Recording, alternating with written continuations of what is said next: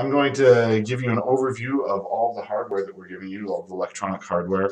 You should be familiar with the USB cable. And then we have all these little blocks. SD card, I hope that you're familiar with. And this is just a little battery. And so I just want to go through this. All this does is it's a dual 7-segment LED display. I'll show you that here in a second. This is actually the fun one. This one has the accelerometer and the gyro, temperature, heat, thermal, humidity, light, compass. All of those things are all integrated into these little chips. Okay, and so these chips actually have all that in there.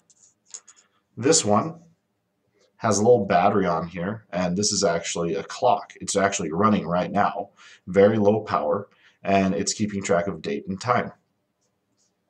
And it's already been programmed. This one is pretty simple. It just takes an SD card. It's a way for us to access the SD card. And this one is our brain.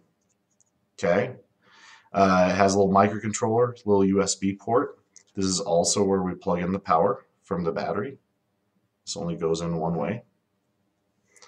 And so that's the basic setup. The most important thing to note about this is that there are two that are not like the others. These three in the middle have a connector on the front and on the back, and they're male-female, so they're opposite genders.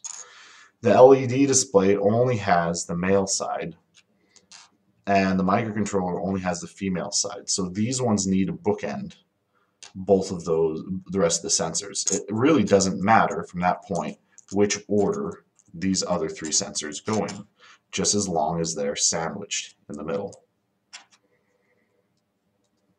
So there's my one. It doesn't matter which order. Some people might want to say the battery's heavier, so I want it in the center. Or some people might want to have the light sensor up on top so it can see light better. But then the LED display goes on top.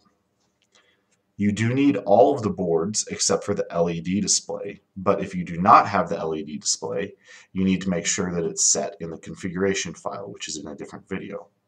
So now we're all set. Those are all smashed together. We're going to take this SD card and put it in there, and our battery, and we are ready to go. That is our hardware setup. If you'd like to charge the battery, it just charges over USB. And so now we're done. We have our data collection block.